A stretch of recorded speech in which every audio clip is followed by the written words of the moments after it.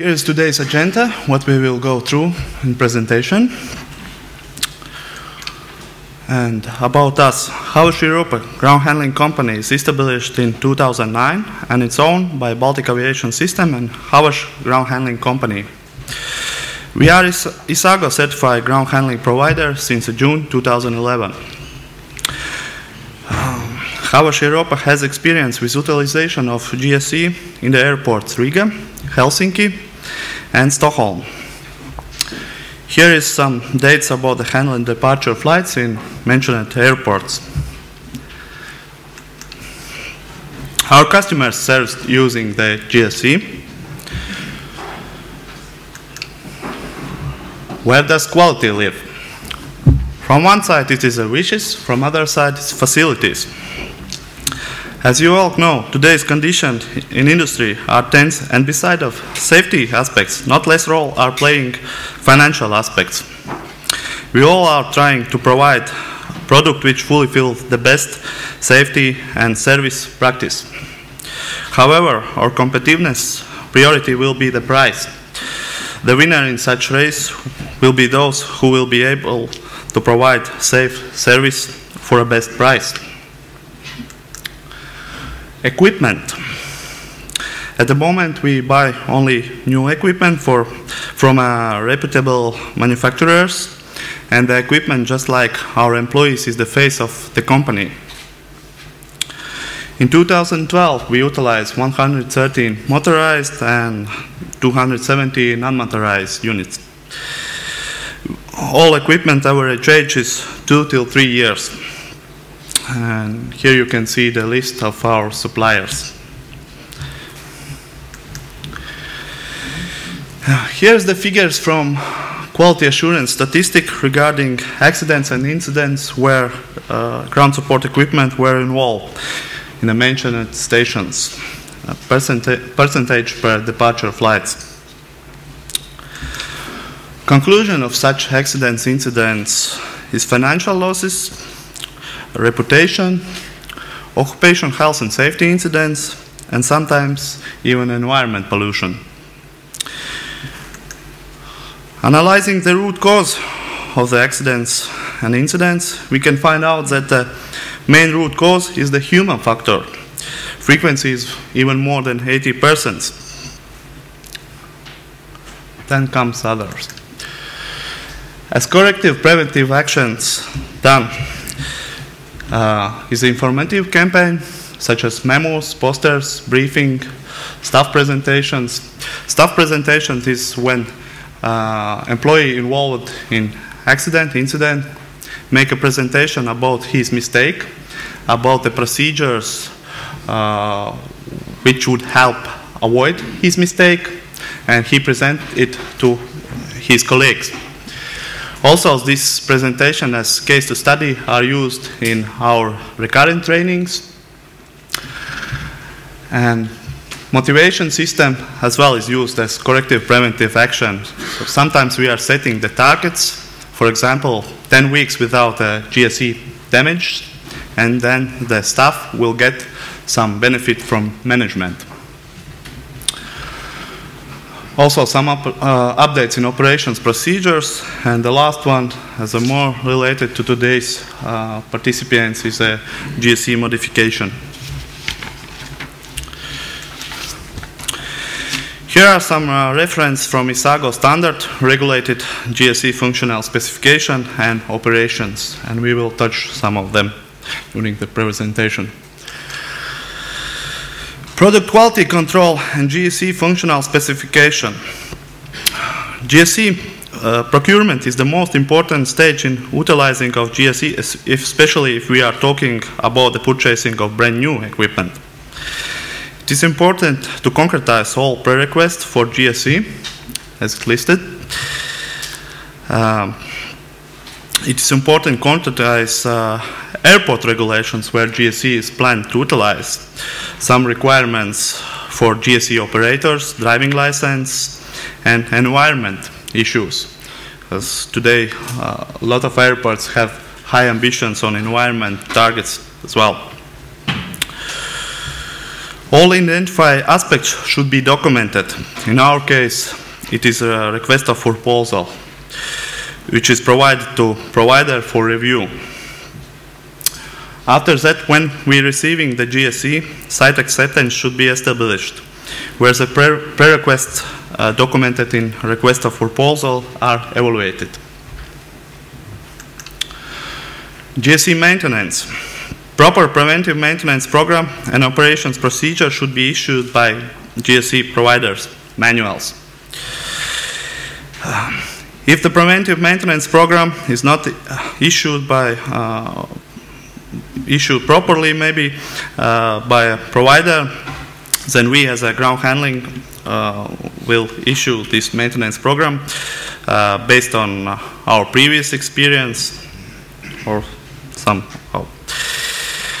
However, it could cause that some specific areas of current equipment are not covered properly. It is important to record all maintenance work and store records properly with the proper tracking system. Example, in case of investigation of some accidents, incidents, warranty issues, statistics, and so on, those records will be required. Training.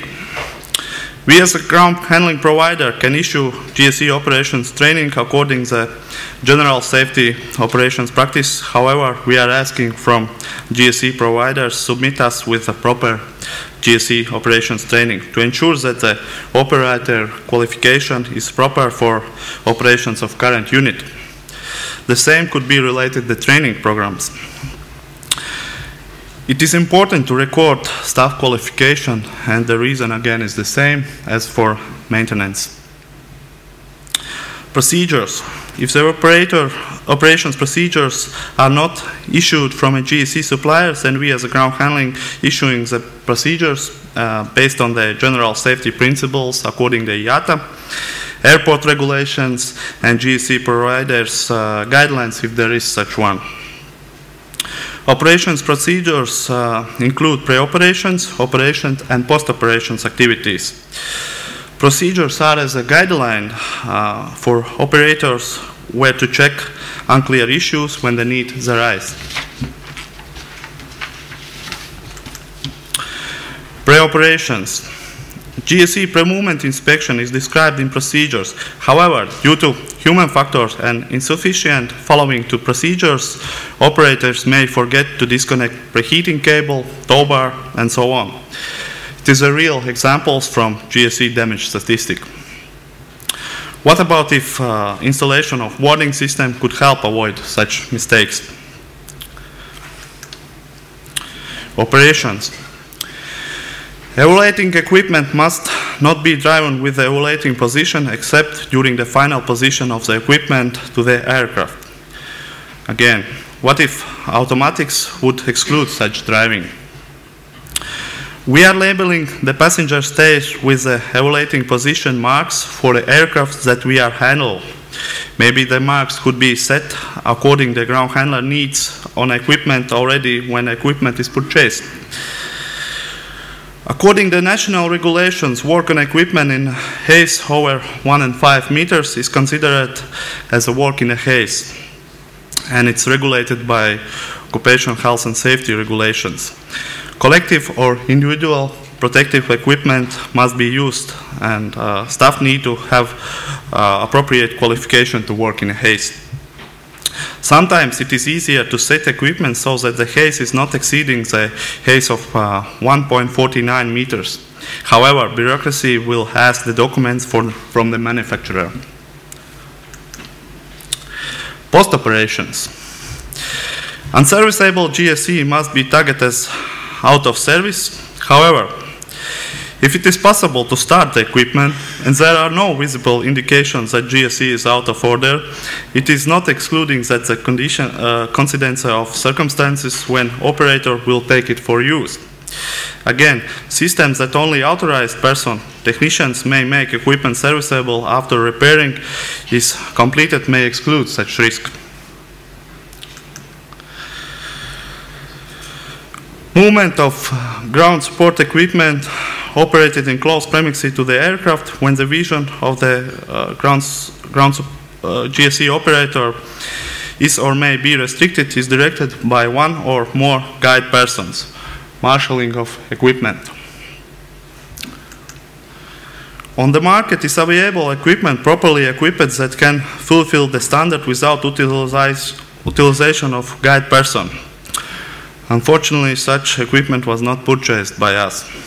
If we are talking about the benefits, it would be one person less utilized in operations, so it is possible, easy to make a business case on it. Acceptance of using such equipment, of course, with a proper maintenance program, risk assessment, and so on, was received from our biggest customer and airport authorities.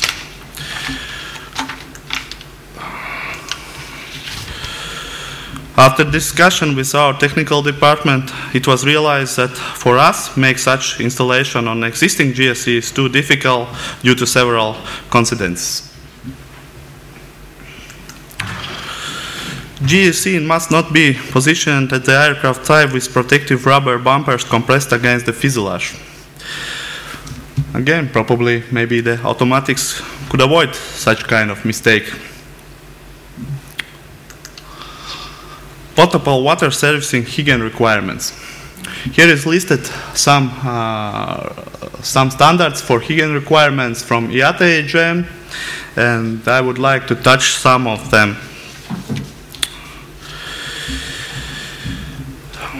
Before the fuel hose is connected to an aircraft, a few liters of waste shall be pumped to the waste. In the winter time, such leakage may cause ice on apron and on equipment. When the hoses are not used, all nozzles or connectors must be protected. If such thing is not installed on a smart way on equipment, it will not work, as you can see on picture number 3. The content of the tank must be drained not later than 24 hours after filling. Actually, the procedure is established and works well, and we are recording all such draining. But, however, for example, in Arlanda Airport, according our operations director Arlanda, we were the only ground handler who asked such draining place from airport authorities.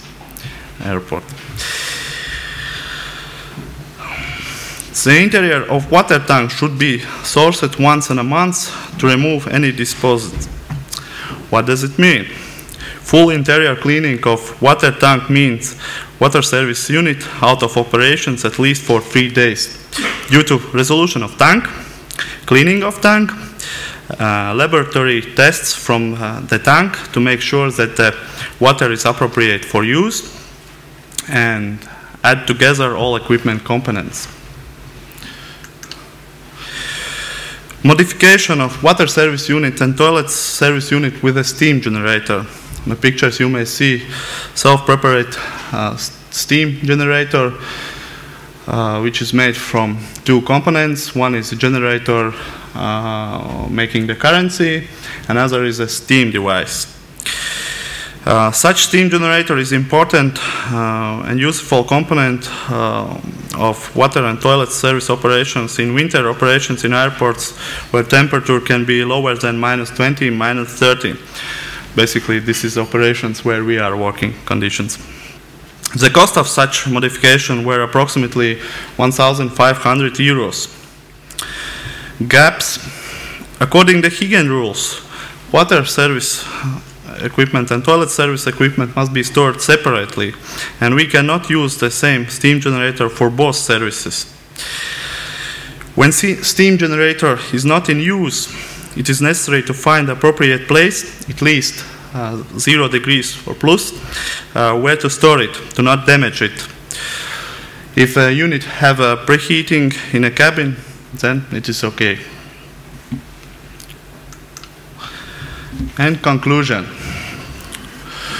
Suitability of GSE according to ISAGO and ground service provider needs.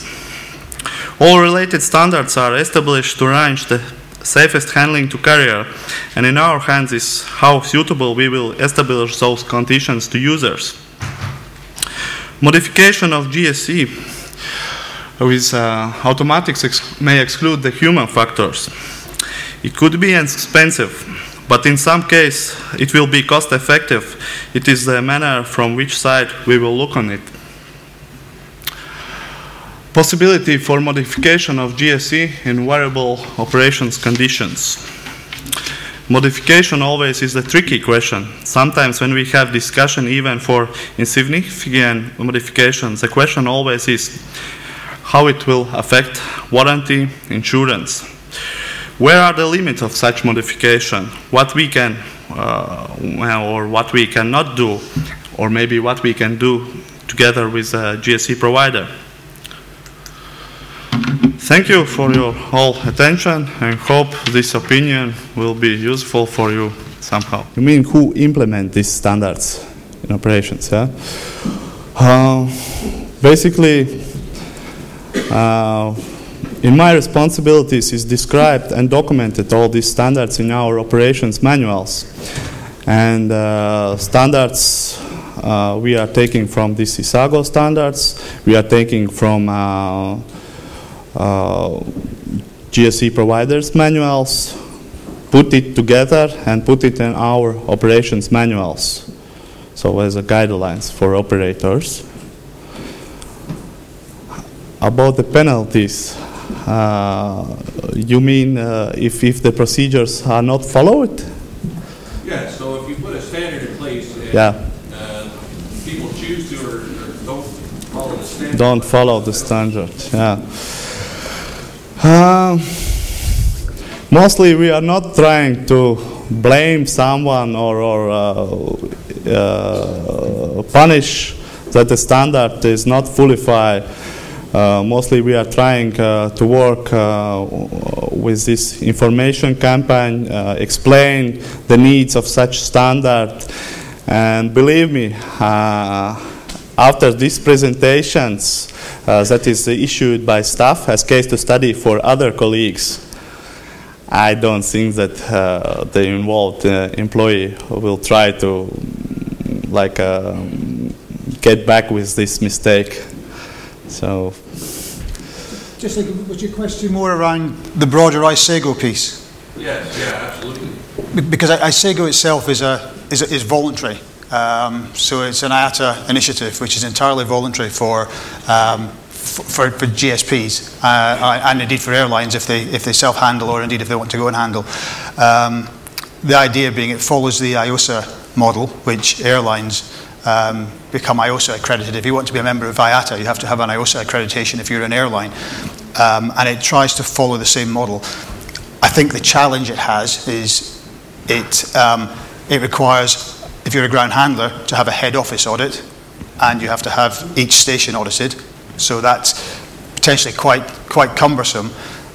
The intent, of course, is that it means that airlines wouldn't come and audit the GSP. And I think the reality is, where it is in its evolution, airlines are continuing to audit at the same time as GSPs are still having the ISAGO audits. So there's a bit of a transition phase going on. Because it's voluntary, there is no ISAGO penalty. You have findings, you have observations, which you can choose to implement or not. Obviously if you don't get your ISAGO accreditation.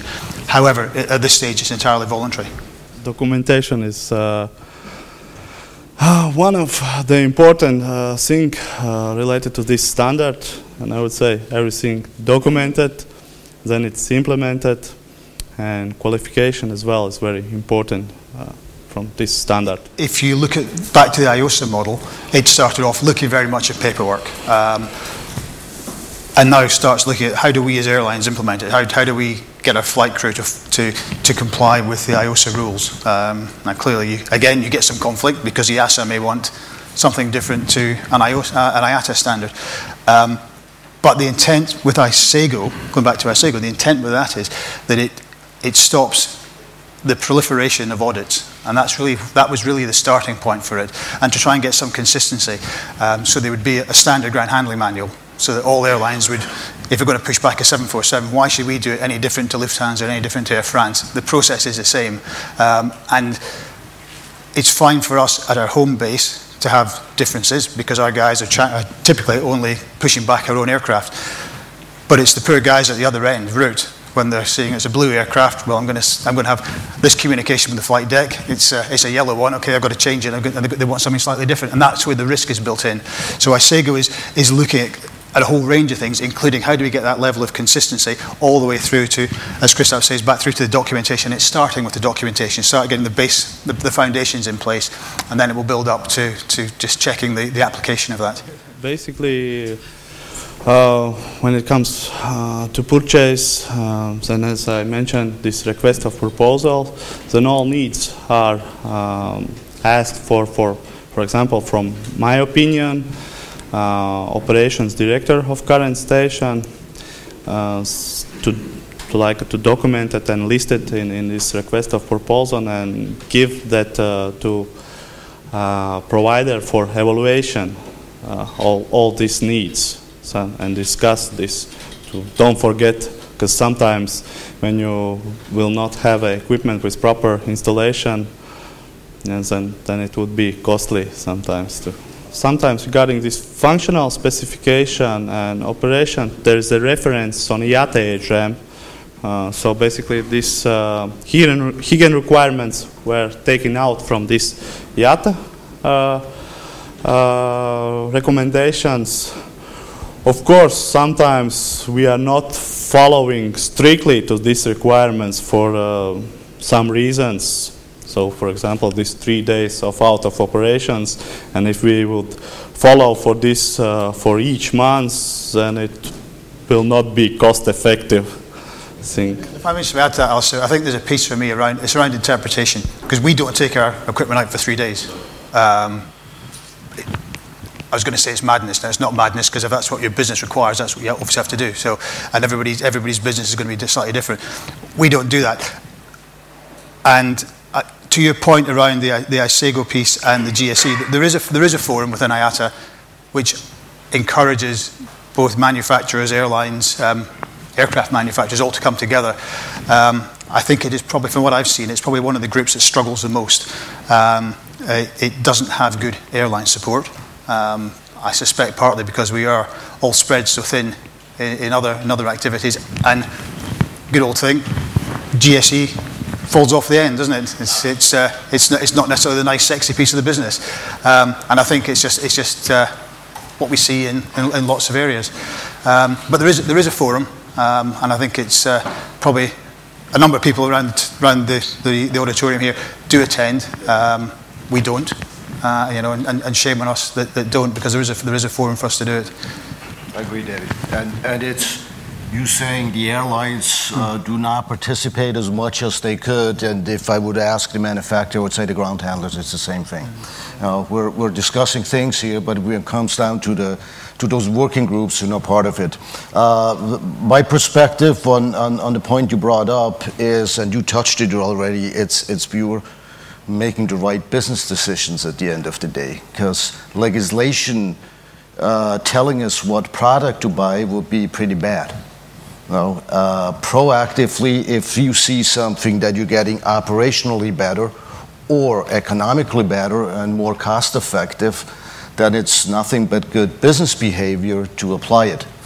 And is it always easy? No. And for you guys, it's hard because I have that solution and the guy doesn't even listen to me. Yes, it is a niche market, but still pretty hard to keep the overview. And events like this one should help in knowing what's out there, and discussing it and making it a more transparent world. And I remember 2 years ago, your colleague, when he was up here and was talking about how you started the business, getting onto the internet and looking for equipment and couldn't really find it. Yes, this is really then where the learning curve hits in. So you came a long way from what we had there.